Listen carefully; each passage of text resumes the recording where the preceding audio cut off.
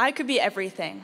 I could be a writer, a poet, a genius, a girl, or kind. I could read every book I have sitting dormant on my shelf and annotate every line with thought and wonder and knowledge and divine inspiration.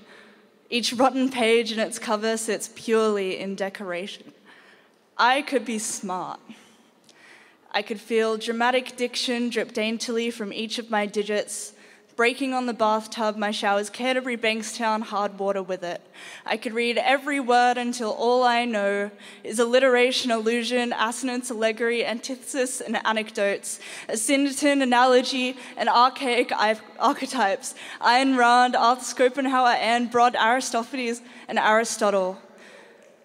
Sorry, I shouldn't have run on this stage. I'm a bit out of breath.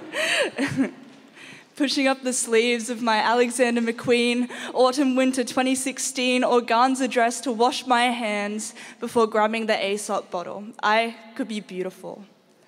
A clean girl rising with the sun's glare to attend a $60 yoga class in my activewear.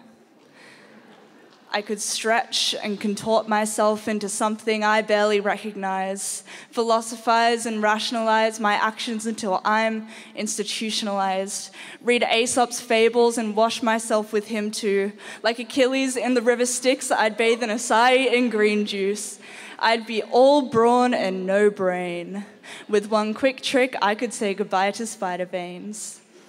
I could pick up a guitar and play Wonderwall and you all would love it. Get calluses on my fingertips from the strings, rub in $43 hand cream until it stings, but I don't want to be soft anymore. I could start a craft with scars I'd adorn that leaves its marks on my body, because the only reason you know I write is because of this hair and this poetry. If I cut a hole in my wooden chest gutting, I could be the guitar while you're singing. If I started keto and calorie counting, I could wear glasses and pretty little thing.